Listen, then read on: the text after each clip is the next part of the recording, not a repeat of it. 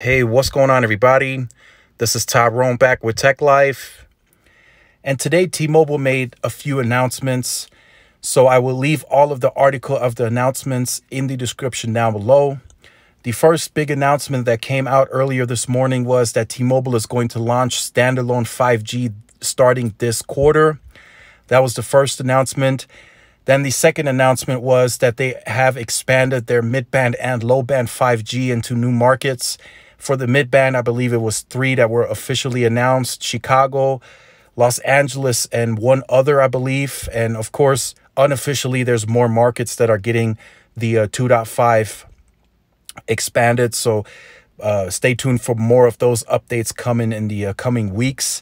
And then there was another big one. That's why I chose this article. T-Mobile is accelerating the path to 5G for all in 3 big ways. So we know low band, mid-band, millimeter wave. That's their strategy. That's what they're sticking to. Now, here's the thing. So one of the negative points that I want to point out is Verizon is once again one step behind T-Mobile. So marketing-wise, that may be the case because T-Mobile is making people believe that they're ahead and they're pushing really, really hard. But remember, Verizon attacks silently. They're doing more work than T-Mobile because they have more money. So Verizon is investing in its LTE network that they're still improving. So that CBRS capacity that we're seeing is going towards LTE. Millimeter wave is their strategy at this point in time, what they want to incorporate. But they're also investing in DSS technology to also incorporate 5G to the mid-band and its low-band network. So just keep that in mind. They have the band 5. They have, I know right now, band 13 is not an official NR band. I don't think so. But they have band 5. They have it in this market. They got, in other markets, they got band 2. They got band 4. So they're working very aggressively to build the network in the direction and strategy that they're heading towards. So their strategy is C-band, CBRS, millimeter wave. You got to build a grid to support those frequencies because they are a higher frequency. That doesn't happen overnight. So you got to incorporate the density into the network to really make that higher frequency work.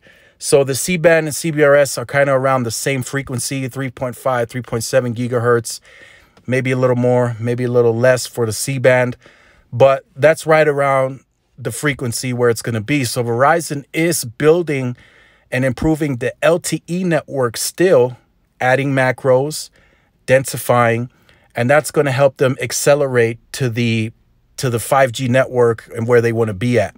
So just keep that in mind as these articles are coming out stating that Verizon is behind. Remember, Verizon has the larger network at this point, still larger than even AT&T and much larger than T-Mobile.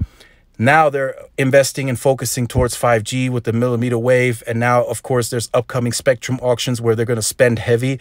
So all of that is a investment towards future deployment that's coming. So just keep that in mind. I know right now a lot of people are behind on the, not behind, but devices aren't necessarily in play just yet for the standalone. So a lot of people are behind on 5G devices. And they still need to put out the towers necessary to support the coverage as needed. And all of that is happening at the same time. So there's not, and I said this in previous videos, that the money is not necessarily there to support all of the projects. So they got to choose between one or the other.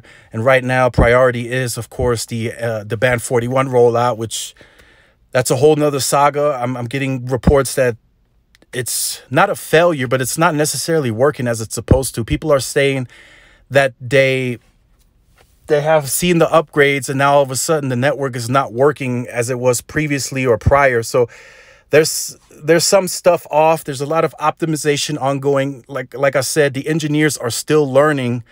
So they're getting better each and every day. But keep in mind, this optimization can last a very long time.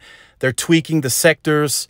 They're doing a lot of stuff. So just keep all that in mind. But all of that is happening in right now. It's happening very quickly. The standalone, they're pushing very, very hard, and they're pushing that that transformative rollout.